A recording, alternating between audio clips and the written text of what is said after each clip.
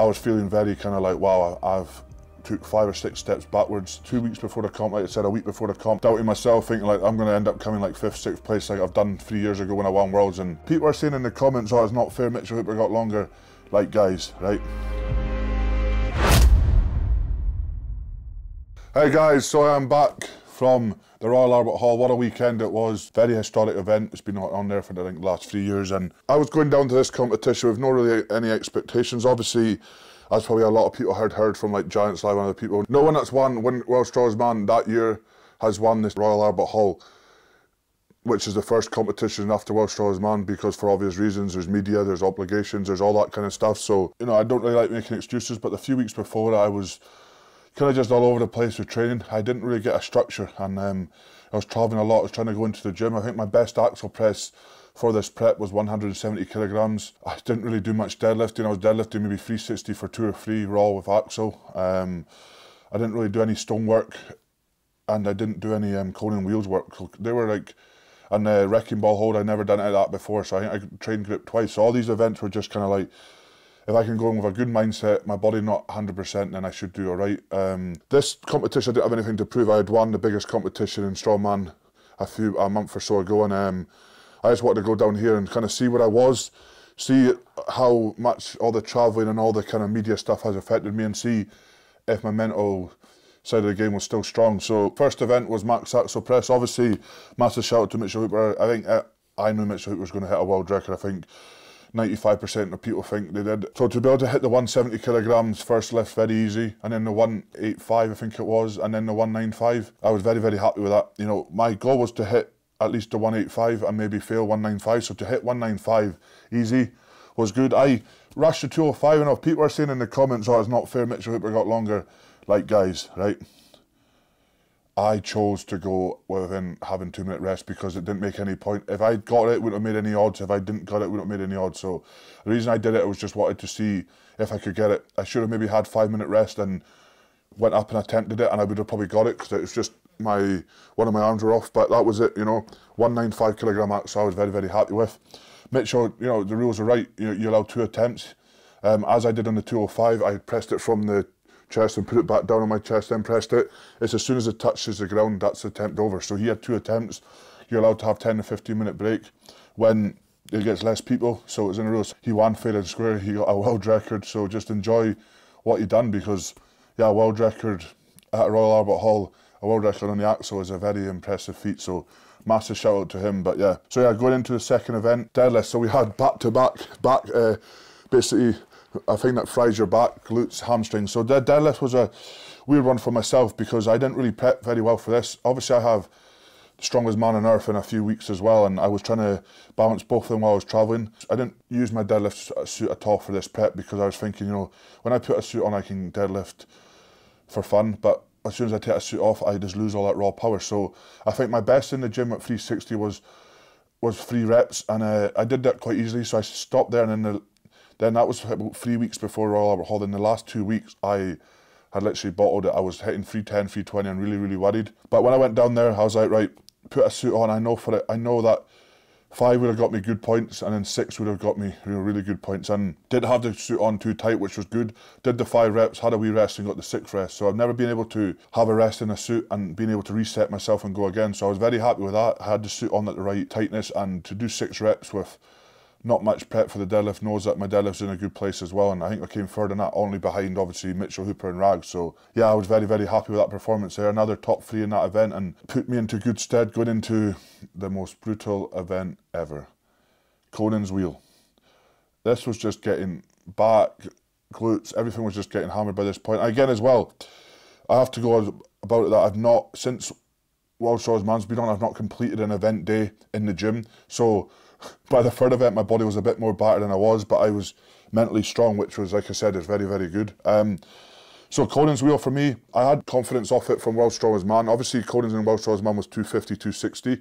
This Conan's wheel is like 200 kilograms, so I know it's like, It's more just, all I just need to do is just squeeze it, walk with it, and it's 50 kilograms lighter, and it's not going to be as painful. So the good thing about it, I think I was a rotation and a half in, and I started going, oh no. I started slipping a wee bit, but I knew, right, just keep the pace and keep going, and I think I ended up walking for another 2.25 or something, so that got me a really good point. I think it was 3rd place overall, which again, just proves that coding wheels working for me, and it's a lot in the mindset than it is training with it, because being a professional strongman, if you have to adapt, and obviously I can't say no to all these opportunities I had. I can't like go and not say yes to going to F1 just to train. Like, it's stupid.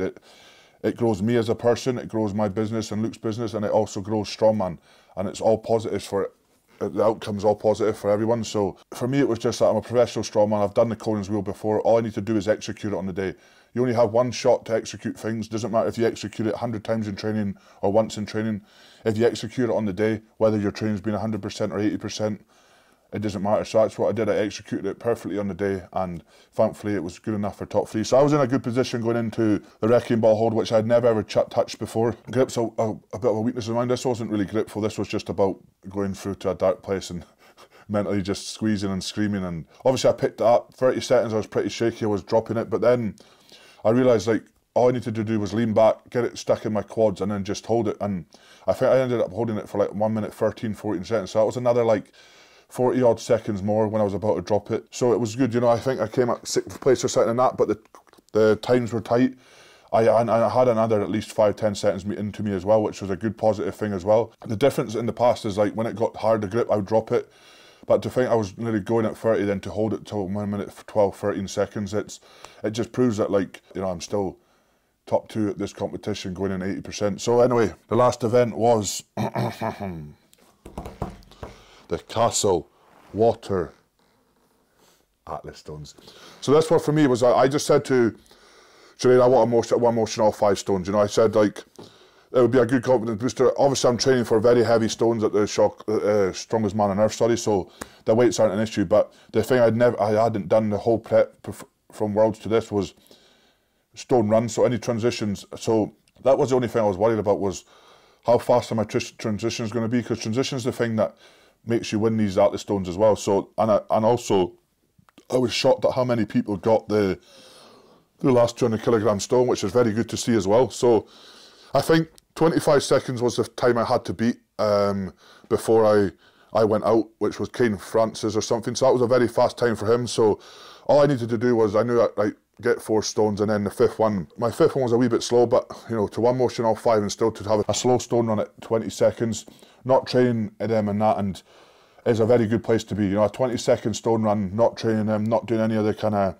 transition stuff in training, and one motion in it. I was very, very happy with that. That ended up me coming 2nd place overall. A result that massively shocked me. Like 2 weeks before the comp, like I said, a week before the comp, I was in doubting myself, thinking like I'm going to end up coming like 5th, 6th place, like I've done 3 years ago when I won Worlds, and people aren't going to take me serious. So it was nice to, one, be able to not be off a podium now since I lost my World Strongest Man title.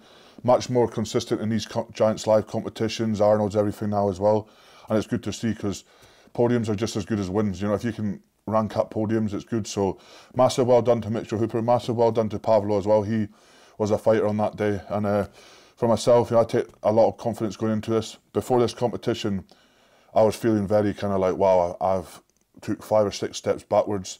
Strongest Man on Earth's going to be hard, but it's going to be very good now. It's kind of reset myself. I would say a massive shout out to all my friends there, sponsors, everyone for hanging on with me as well. Like I said, the last week or 2 I've been hellish to work with, because I've not completed any gym sessions. Tom can even say that behind the camera. We've been going into the gym, all intensive training, I just can't. So he's really helped me as well. Dan as well, another one that's loads of patience with me. Nathan, nutritionist, loads of patience with me. But the newest part of my team, a massive shout is Charlie, who's my sports psychologist, who was actually at Royal Albert Hall watching me. It was nice to actually him to see what his work has done to me, and that's what I said. I was talking to him the week before the competition, saying I'm going into this competition to have fun, but my fun doesn't mean I'm going to be macking around. I'm going in with a mindset that if I don't win, I'll podium, and was the right thing for me to say. My mindset was 100%. I was so focused. If your mind's 100%, you can push to your limits, and that's what I did. So yeah, a big massive thank you to Charlie, a massive part of the team. And now we're on to,